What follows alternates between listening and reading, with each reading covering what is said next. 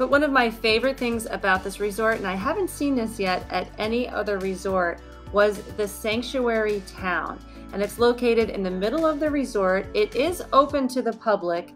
It's comprised of, I think, 5 different restaurants, and 4 of them are included in your stay. We did have reservations at the steakhouse one night, but we're not big steak eaters, and we did hear from some of the other guests that it wasn't the best restaurant, so we decided to go into the Sanctuary Town and have pizza, because that's one of my favorite foods.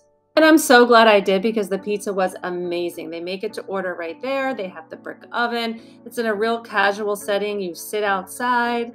And they also have a burger house, a sushi place, and a sweet house for desserts. The only restaurant that was not included that was in the Sanctuary Town was the Spanish restaurant. So that's always an option too, especially if you're staying for an extended period of time and just want something different.